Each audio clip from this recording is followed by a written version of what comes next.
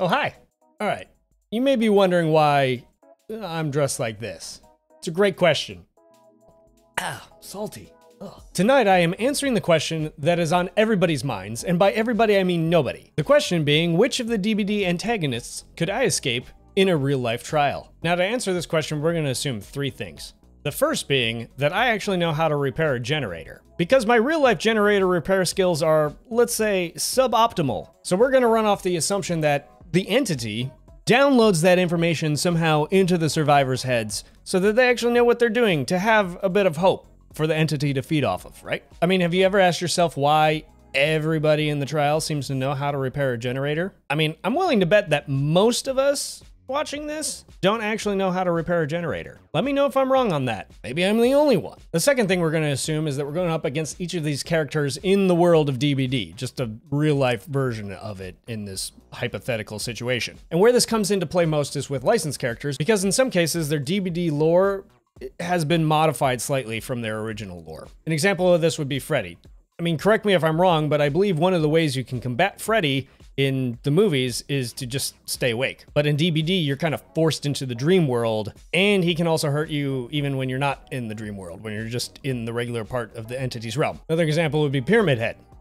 In Silent Hill 2, he can only manifest out of James Sunderland's grief and need for punishment, but in DBD, the entity has given him a new purpose, so he's no longer dependent on that. So we're going to be factoring in the world of DBD into our discussions, which may, in some cases, differ from how I would feel about it in their original lore. And the third thing that we're going to be assuming is that I could actually fight back. We know this is technically possible because in at least 3 of the Moris, the survivors actually do fight back. This suggests, at least in theory, that the survivors can, they just don't in-game other than the pallets for the sake of gameplay. And once again, the question is, who could I escape? Not who could I beat or anything like that. So before you jump into the comments and say, well, there's no way you could beat that guy. I know, I couldn't beat any of them. It's just, who could I escape?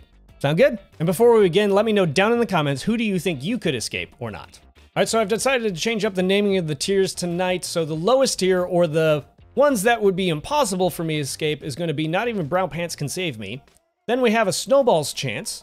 Moving up, then we have a 0.001% chance. And then we move on to It Would Take a Miracle. And finally, for the tier that I would be most likely to escape, it would be Trickster. All right, so as always, we're starting off with Trapper, and I'm going to put him in what would typically be B tier, or 0.001% of a chance here. It's incredibly unlikely that I'm escaping against Trapper. Getting stuck in a bear trap, that would pretty much be it for me. In real life, those things mangle you up so bad, there's no getting away from him after that.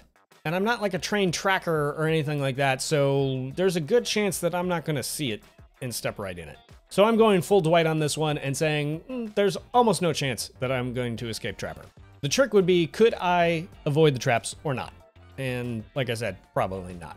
Next up we have Wraith, and I'm putting Wraith in a Snowball's Chance. Because, well, it's plausible that I could find and avoid Trapper's traps, although unlikely, it's even less likely that I could escape and evade something that goes invisible, or actually technically leaves the realm and comes back in. It would be utterly terrifying to go against something you could not see. And I think just that otherworldly aspect would throw me off so much that I'd have an even less likely chance of escaping. And plus, Wraith is really fast. Back in my prime, I've been known to be pretty fast myself, but I don't think there's any outrunning Wraith. So I'm going pretty low on that one. All right, next up we have Hillbilly, and I'm putting him in a 0.001% chance. You're not outrunning him, he's definitely going to be faster than you with his sprints. However, the one thing that I might have to my advantage is I'm a bit nimble. I can kind of jump out of the way quickly. So what I would probably try to do is bait him into a sprint and then at the last second dive out of the way. Because, I mean, in the game you can't do that, but in a real life trial, you could, right? I don't think we're going to be locked into just moving forward, backward, left, right, turn, that kind of stuff. So the key would be to dive out of the way, let him sprint past you, and then try to disappear, I guess. And next up we have Nurse, and I'm going to put her right down at the bottom. Not even Brown Pants can save me. There's no chance at all. She's just too supernatural. I would have no idea what to do. I mean, yeah, we all know playing DBD, the strategy of going against her and whatnot, but imagine yourself in a real trial facing her for the first time. I'm just going to be so mystified. I'm going to have no idea how to counter her. The only thing that makes me think differently is her weapon really isn't super effective. A lot of the other weapons would actually do a whole lot more damage than hers. Hers is not super practical, so it's possible that you could tank a few more hits if, you know, gameplay and fairness and all of that was not in play. So that would be the only thing that I would think is possibly you could take more damage with her and that would buy you more time and you would be able to get out that way. But other than that, I don't think I would have a clue how to counter her quickly enough to be able to do anything about it. So there you go. All right, next up we have Myers. And this one I'm debating on. I'm gonna put him in a 0.001% chance. Now, a lot of you, I know what you're thinking. You're about to jump in the comments and be like, there's no way, you are so wrong. And I probably am. But this is why I give me a 0.001% chance. Myers, he likes to take his time. He likes to stalk. He likes to just stand there nemisingly. Is that a word? I don't know. It is now. The point is, I'm kind of quick. I'm just gonna keep running away from him and running and running and running. And hopefully, at some point, somebody finishes that 5th gen and we can get out of there. Because the point, again, is not, could I survive him indefinitely? Because obviously in the movies, he can keep going and going and going. But in a DBD trial, there is kind of a time limit. So the idea would just be to outlast him long enough to get out. And that's why I would give myself a 0.001% chance. Because it's possible that I could just keep outrunning him and then get out. Although, again, very, very, very, very unlikely. I know he's kind of like, you know, immortal and everything and the, you know, embodiment of evil, all of that stuff. That's why I wouldn't give myself more than a 0.001% chance. But it is possible that I could just get away and then escape. All right, next up we have Hag. Where would I put her? I think I would put her in It Would Take a Miracle. So hear me out on this. I think that you'd run into a bit of the same issue you would with Trapper, right? At least I would, in terms of her little, what are they called? I can't even, her traps. There you go. That's the word. Her traps would be difficult to avoid, difficult to spot, even more than a bear trap, I think, because it's just a little scratch mark on the ground in the dirt that, you know, looks like dirt instead of an actual like physical trap that's a mechanical thing sitting in front of you. So it'd be even harder to spot. So you'd probably trigger those somewhat easily, right? However, if you just book it, even when she appears, you could kind of book it out of there. Again, I know the survivors are slower than the killers for gameplay reasons, but in a real life trial, we're kind of assuming that some of the, at least the rules that apply to gameplay to keep it fair, sort of don't apply in a real life situation. So what I'm thinking is you could kind of just keep booking it through, you know, and she would appear suddenly, but you'd already be out of range of her attack and then could outrun her a little bit because she's not super fast. So all that to say, I don't know. She also seems a bit like you could probably fight back slightly. I don't know. She does have the question of all her magic abilities and all that, and does she have any that aren't actually represented in the game? Lore-wise, I'm talking. So there is that question. Fair. But that's why I'm putting It Would Take a Miracle. Still super unlikely, but maybe more likely than some of the others so far, I would say. I don't know. Again, I'm making this all up as I go. If you're really that upset about it, you're probably taking this video a lot more seriously than I am. So just gonna put that out there. All right, next up is Doctor. Doctor, or he's going in a snowball's chance. Yeah, the fact is he can always find you. Just shocks the air, and if you're within that shock radius, you're gonna scream. It's gonna hurt. It's gonna suck. I don't even wanna go through with it. Like, it's just no. There's no way I'm escaping from him. And I'm probably just gonna, like, you know, pass out from fright the first time I see him because he just looks hideous and just terrifying and all that stuff. So, I don't know. Yeah, there's no way. Snowball's chance at best. All right, next up is Huntress. And if I was just to go off of gameplay, like my initial reaction as I was thinking these through earlier today, speed and dexterity were always kind of my thing. So maybe I could dodge her hatchets. But then I thought about it further and I realized after I remembered reading her lore, there's absolutely no way. She's insane. She's so fast, haunting and hunting and just unstoppable. There's 0% chance that I would get away from her. Absolutely none. Not even brown pants can save me. And if you think you could get away from her, just go read her lore. There is no getting away from her. There is only terror with her. So, yeah. Anywho. All right, next up is Bubba. I don't know where I want to put him. I'm going to put him in It Would Take a Miracle. The reason why is I think it is possible that I could outthink him. I think. Obviously, he's bigger. He's tougher. He's got a chainsaw. That puts me at a disadvantage. But it is possible that I could outthink him. out-strategize him. And that bumps him up for me in terms of my potential survivability. I could maybe outthink him long enough to escape. I don't know. And next up is Freddy. And Freddy is going to be another not even brown pants can save me. Because again, in DBD, you're kind of forced into the dream world. There's no like, well, I'm just going to stay awake for the whole trial. Like, no, you get forced into the dream world, and even outside of the dream world, he can still hurt you. And so the first time that I'm working on a gen, and then you just start to see the blood ooze out of it, and then he just slowly rises out of it, my last thought is going to be, I'm glad I brought my brown pants, but they're not going to save me. So yeah, no, he's in that bottom tier. There's no chance at all. All right, next up we have Pig, and oh gosh, this one actually kind of terrifies me to think about. I don't know, the whole concept of the jigsaw boxes and the helmets. Oh no, I don't know. I'm gonna put her in a 0.001% chance. There's a good chance I'm not gonna make it through that one. Yeah, the jigsaw boxes. She gets one of those helmets on me. That's gonna be game over for me, probably, I think. All right, next up we have Clown, and I'm gonna put him in It Would Take a Miracle.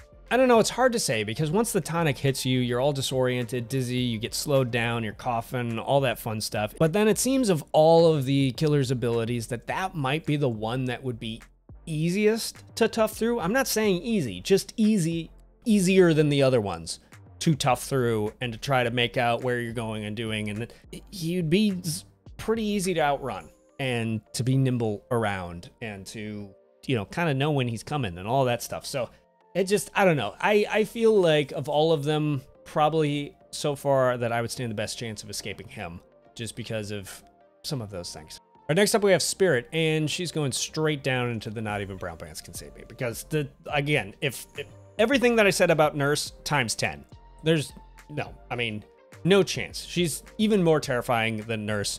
She would throw me off even more.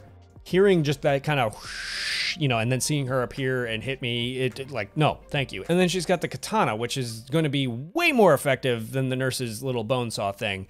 So yeah, there's no way. There's no way. I would even put her down a further tier if I had more tiers. Yeah, there's no chance. All right, the Legion. This one's going to be a bit of a thought experiment, right? So if it was just one of them, I think I would stand a decent chance. Again, not guaranteed, not like, oh yeah, I definitely have it in the bag. More like maybe a 50-50 if it was one of them. And especially depending which one of them, because they are kind of different. If it was Frank, less likely. If it was Julie or Joey, maybe. If it was Susie, chances go up a little bit more, because I think, correct me if I'm wrong, but I think she's the less confident one. So it kind of depends if it was all of them or if it was one of them. And if it was one of them, which one of them was it? Because obviously some of them are going to be more aggressive than others. All right, so where do I want to put them? I would put them here if it was all 4 of them. The reason why is because then it would be one-on-one, because I'm assuming I have a team of other survivors. It's just not me versus all of them, right? So it would then be one-on-one at that point, or they could go 4-on-1 and just pick us off one by one. So that might reduce the chances, actually. So I'm talking myself into putting them down a tier. That being said, if it's just one of them, I could maybe bump them up a tier, maybe even bump them up here, where it was like, hey, my chances go up significantly. Not guaranteed, just up. I'm looking at the others down a tier, and I'm feeling like I would stand a better chance against Legion than I would against those if it was one-on-one, which again, we're going off of like DBD, sort of, because obviously I'm betting some of the rules of the trial because of gameplay. So I guess there's only one of them because of gameplay. So if I'm going off of more lore or what reality would be, it would be all 4 of them.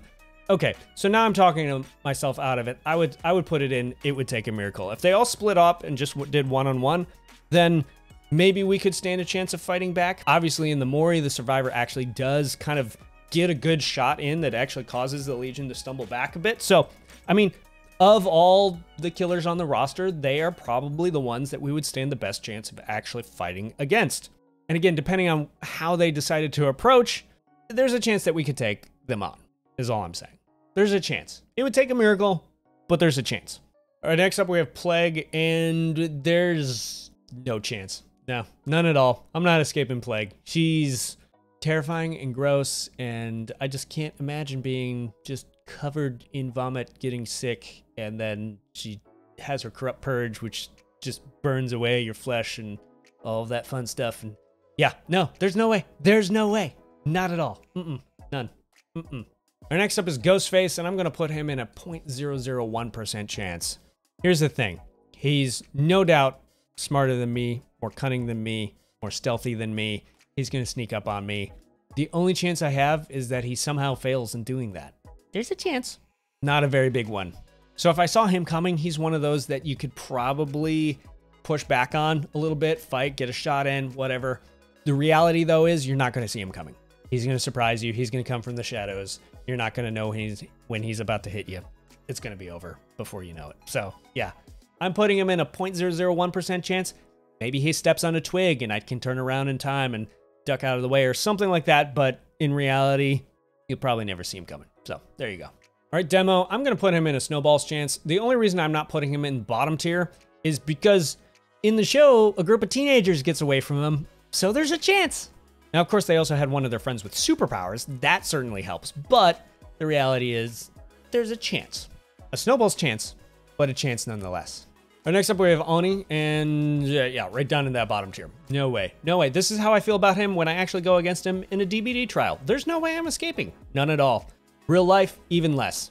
No chance. Not even Brown Pants will save me from him. You hear that roar. You see him just demon dashing at you. You're just like, I'm done. It's over. Forget this gen. Like, it's done. All right, Deathslinger. And Deathslinger, okay. So, yeah, he's a 0.001% chance. So, the reason why is theoretically, you could dip and dodge and do all that fun stuff to try to get him to miss his shots, right? The problem is, his lore describes him as an incredibly skilled bounty hunter that is pretty ruthless. Kind of gets his person all the time. Yeah, I don't think you're getting away from him. I don't think I'm getting away from him, but there's a chance you could, because he is someone you could outrun, technically, because he does have the knee problem deal, but he has the ranged weapon, obviously. So, and getting hit by that, yeah, there's no shaking that off. That thing, that's not, no, like that it's huge. So, you get hit with that, you're pretty much done. Your only chance would be to actually just kind of zig and zag and hope that he doesn't hit you and he misses his shot, and then he spends a whole lot of time reloading and you can make distance. So there's a chance, not a big chance, there's a chance. All right, Pyramid Head. Oh, yeah, bottom tier. I don't know that one needs explanation, but there's no way. Pyramid Head is completely unstoppable. There are some fates worse than death, and going against Pyramid Head, that would be one of them.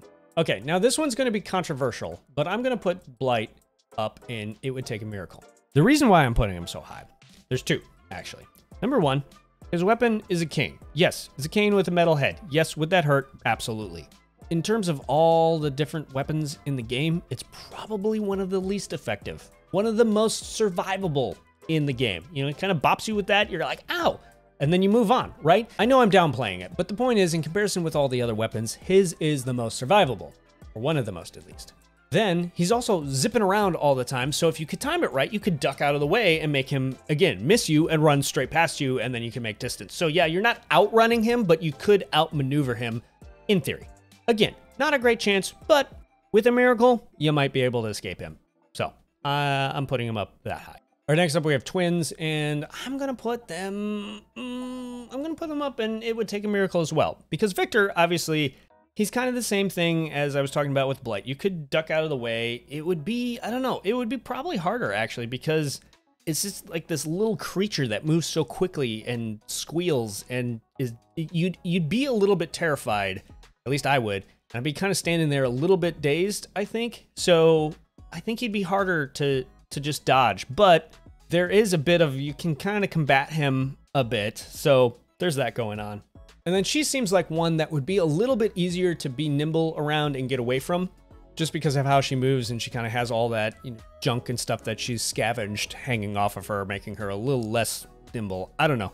Again, I'm not saying it would be a great chance. I'm just saying it would be possibly a better chance than a lot of the others to escape them. All right, next up we have Trickster, and I'm going to put Trickster in the highest tier. Obviously, the whole tier is named after him.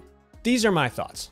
So, of all the killers, the Trickster, kind of like Legion, seems like the one that us as survivors would be able to fight against the hardest. Probably be the most successful with, right? He's obviously got the range.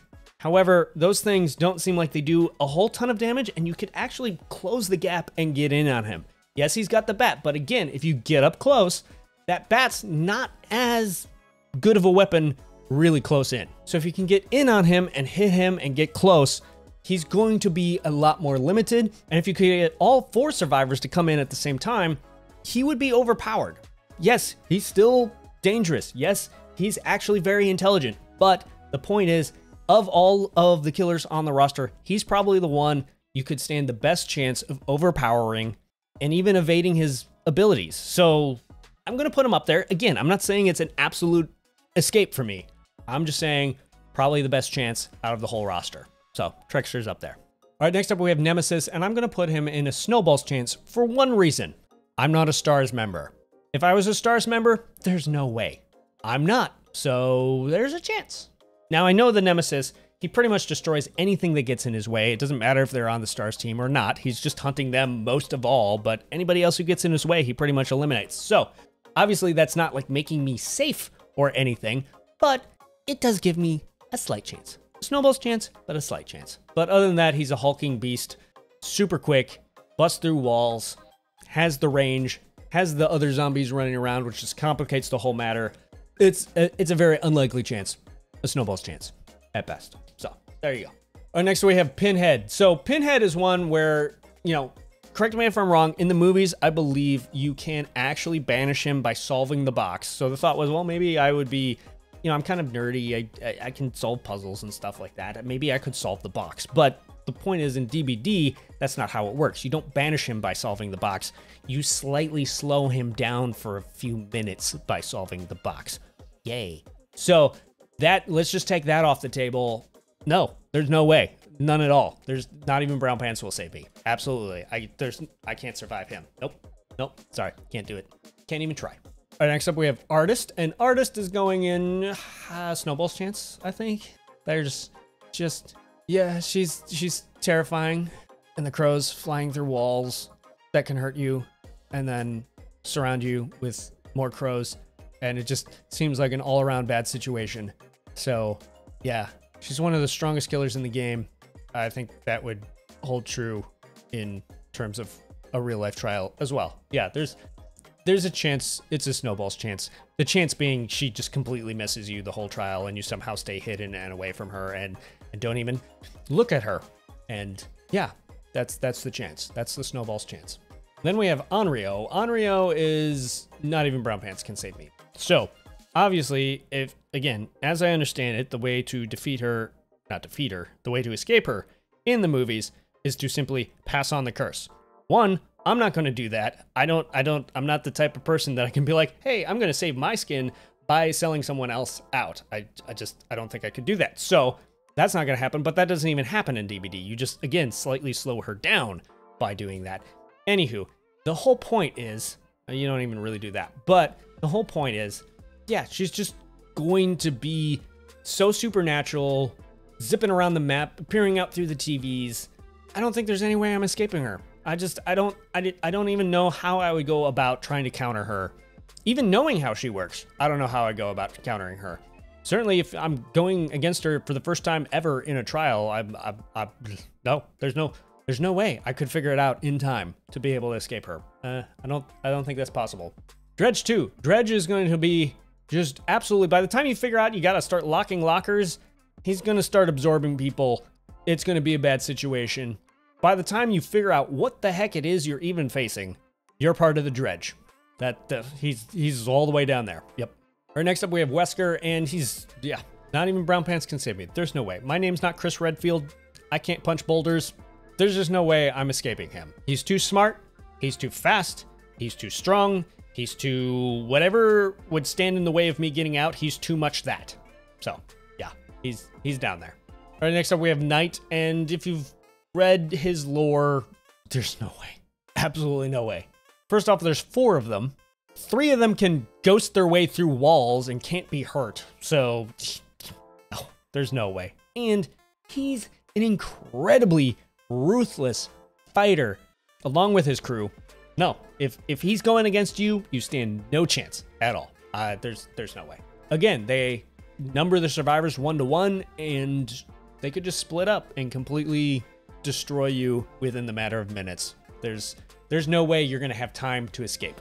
That's what I'm thinking. So I could not escape them. All right, next up we have Skull Merchant, and I'm gonna put Skull Merchant up with Trickster. Like I said with Trickster, she's probably one that the survivors could overpower if they work together.